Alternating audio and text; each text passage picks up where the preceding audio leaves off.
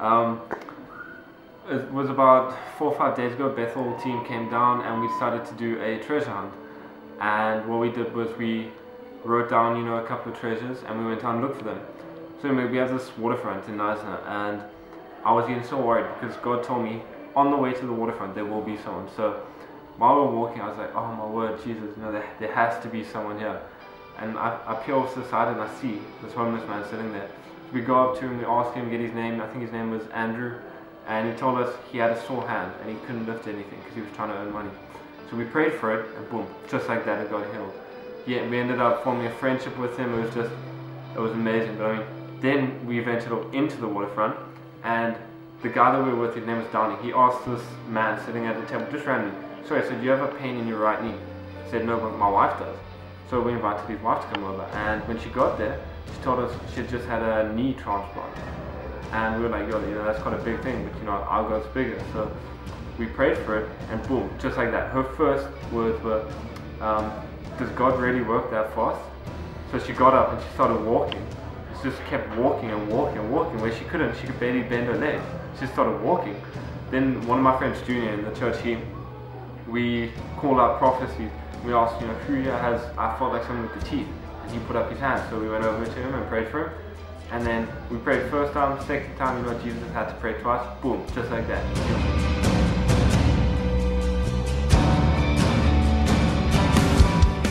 This is about God actually spoke to me during worship. Sometimes it looks so hard for God, but the thing that we don't know is He's actually right next to us. And sometimes we just have to stop listening to all the bad news that people have to say to us, and just open space for God to just continue to love you, to anoint you, and just to fill you up. And just speak day and then pray for my truth, and it actually reduced. And now I can actually eat with my son. It used to hurt a lot, and the week before that, the people from US came and were to go for a treasure hunt. I actually never believed in myself. And he actually told me to pray for this girl, just to talk to that pain. I talked to that pain.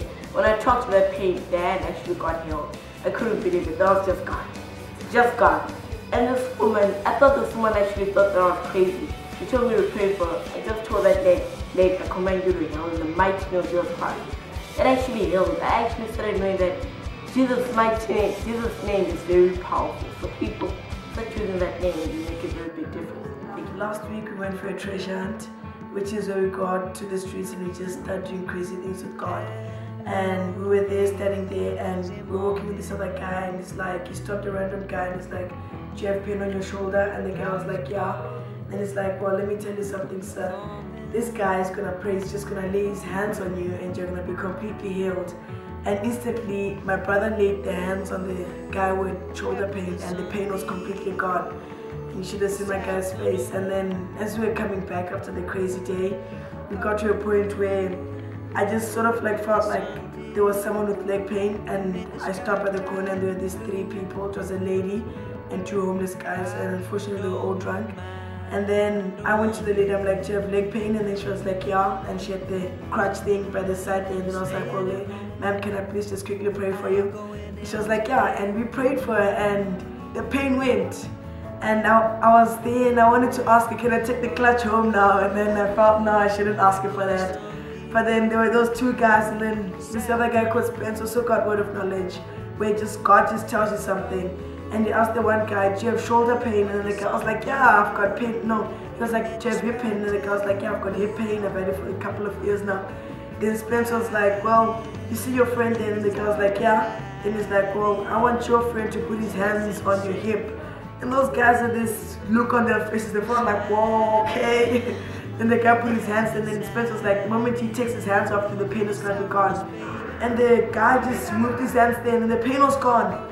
And those guys didn't know what was going on. The guy was like, okay, what's going on now? He didn't know how it happened, but that was the power of God. And for a while now, I've always wanted to let God speak to me without me praying. In a way, like when you see someone and then you just want to say something, you want to encourage them. And ever since that day, even in school, I just get crazy stuff from God. He just tells me stuff, and then I tell people in my class, and then I get a chance to actually preach the gospel to them.